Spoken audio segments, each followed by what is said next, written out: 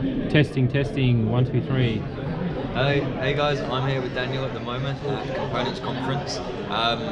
So Daniel, what do you think would be a good toolkit to have as a developer, or what would you have in your toolkit?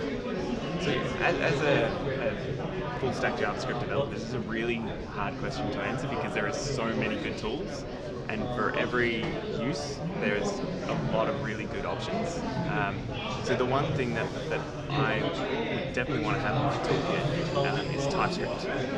So TypeScript adds type annotations to normal JavaScript, and I've found that that's really improved.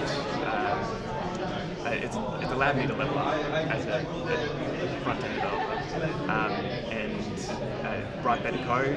I'm more effective in the way that I work, and yeah, so it's easier to understand the code that I'm writing, easier to work with it, easier to improve it over time. That's awesome to hear. And anyone out there wants to know about TypeScript as well.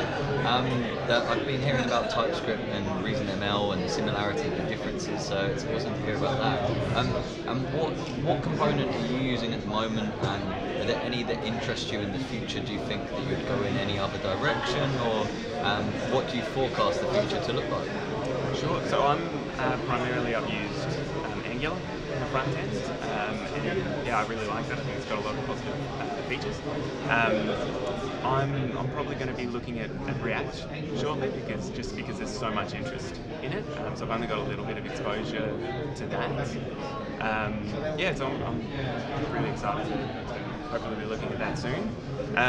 In terms of how I see everything going, from an Angular perspective, I can see that there's a movement to creating smaller, lightweight, reusable components so that you can actually work across different frameworks. So you can create something in Angular that you can use in React or use in Vue.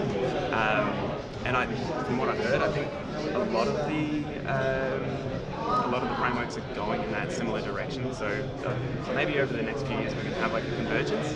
That'd be kind of cool. That would be very cool. I think it'll be interesting to see how it evolves.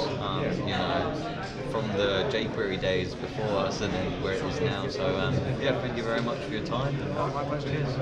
Yeah. Cheers.